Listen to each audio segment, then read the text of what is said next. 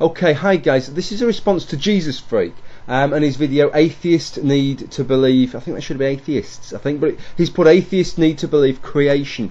Now, Jezuzfreek's been going for a long time, he's been going for longer than me, he's got a substantially larger channel than me, and amazingly this is the first time I've ever made a response to one of his videos.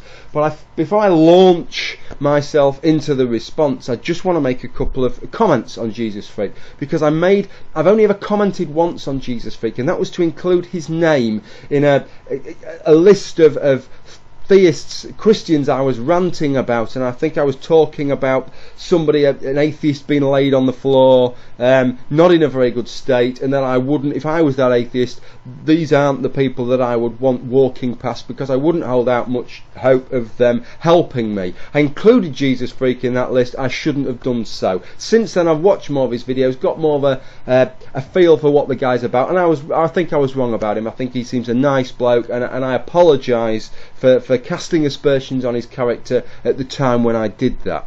Okay, let's go on with the video. I'm just going to play you a brief clip of the video, and then I'm going to make a comment on that, and then we'll go from there. But you know, people say, mosquitoes are kind of bad out here, but people will say, oh, you know, this all just happened by random chance.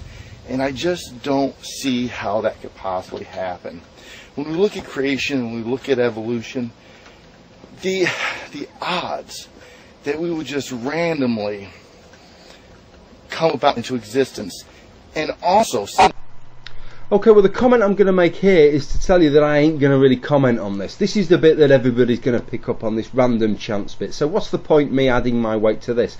I want to progress a little bit further into the video, and I'm going to play you everything he says from 1 minute 11 to 2 minutes and 10 seconds, something like that, unexpurgated, but I'm going to play it in two chunks because I want to comment on the first chunk and then the second chunk. This is where he's talking about genetics and making his case with regards to the genetic case for evolution. So let me play you the first chunk, and then we'll have a bit of fun with that, okay? You know, people will say, well, evolution is backed by the sheer DNA of chimpanzees and mice and such, and we see common building blocks. Sure, we see common building blocks within the human body and the earth. Both contain carbon, both contain, you know, myriads of different compounds and chemicals that, you know, are prevalent in both.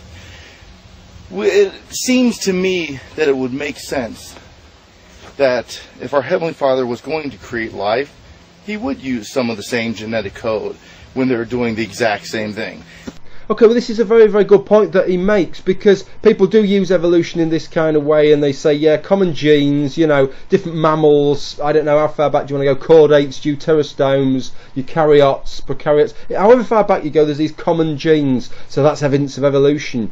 But it would also be evidence of a common designer. But that's taking a very simplified viewpoint of what the same gene means. Right, I'm a layperson, same as you, Jezuzfreek, so if I can understand this, so can you, my friend. Look, I'll keep it and I'll simplify it, right? There are different types of genetic mutation. One of them is what's called a synonymous mutation. If it becomes fixed in the genome, it becomes, in a population, it becomes called a synonymous substitution. And this is the change to a codon. Codons transcribed into amino acids which make the protein chains that result. It's a change in the spelling of a codon that still allows it to make the same amino acid. So natural selection just sees the same protein chain. There's nothing for natural selection to work on. It's a change in the gene that gives the same result. So we still regard it as the same gene, but it's a different spelling. Let me show you an example of protein sequence from a gene called elongation factor 1 alpha. Here it is, right? You can see I've chosen a human and a tomato plant here.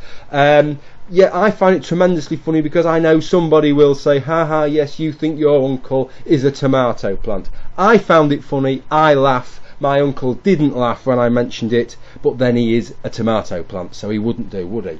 Notice in this sequence, this is the sequence of amino acids that result. There's only one difference in amino acids out of 26, okay? But it's still the same gene, it still does the same thing. but only one change out of 26 in all that difference, okay?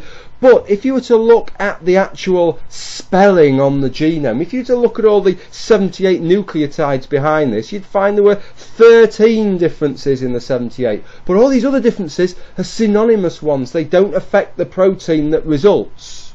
You talk about common designer, common genes, but why would a designer spell them differently? It's like, here's my, well, this isn't a script for a video because I don't script my videos, but let's say it was, okay?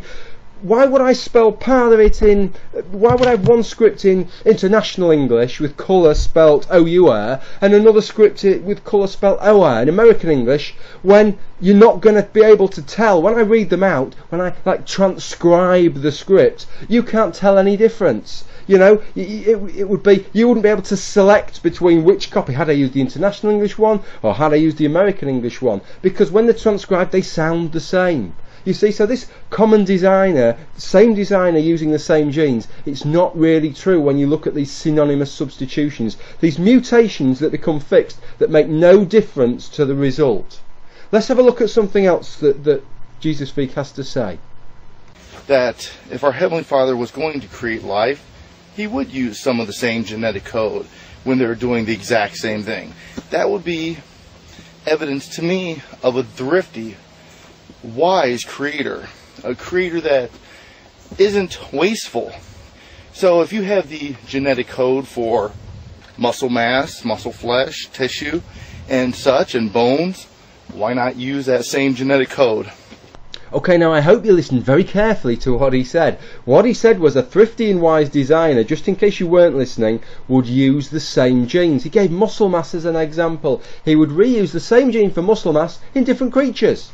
So let's look at a gene for muscle mass. Let's look at the MY816 gene for muscle mass. This gene, this same gene, and I'm going to show you a gene sequence, and it's the same in a chimp and in a gorilla and in a macaque, an old world monkey. Different primates, same gene, it's doing the same function, which is to help to give this great big musculature of the jaw, which enables them to digest and masticate tough foodstuffs. Humans don't express this gene. They don't have the great big muscles. Some people have postulated that it's the fact that our muscles have shrunk so much from the operator jaw that's allowed our skulls to thin down a bit and to expand a bit and to allow us to have these larger brains. Okay? We don't express this gene. But let's look at the sequence. Let's see what we find. What we find is that the sequence is still there in human beings, but there are a couple of deletions, a couple of the nucleotides have been deleted, and because those nucleotides are deleted, oh dear, it means the gene isn't expressed anymore. But where's the thrifty, wise creator now? Why would a thrifty, wise creator still stick it in human beings? You know, evolution explains this, but design does not. Jezuzfreek, I can put computers together. I'm not brilliant at it, but I can do it. I can buy all the parts and I can put them together. Let's say I wanted to make you a computer. Well, I've got an old computer out the back, okay? And I could put a few new bits in it and I could make you a computer.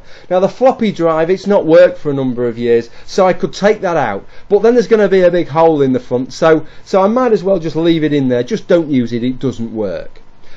Oh, you want a computer made from fresh with brand new everything, brand new case? Okay, so I'll make you one. Do you want a floppy drive? You don't use floppy disks anymore. You've no old disks. Okay, well this is what I'll do then. I'll create you a computer. I'll still buy the floppy drive, but I'll smash it to pieces so it doesn't work, and then I'll put it in. Does that make any sense? No, you just wouldn't buy the floppy drive, would you? So your wise and thrifty creator argument doesn't explain this, doesn't explain why humans still have this, what's called a pseudo gene. The gene is still there, it just doesn't work anymore. These are questions that you need to answer before this genetic argument you've made really stands up to water. Holds water, stands up to argument. You know what I mean. Thank you for listening. Bye now.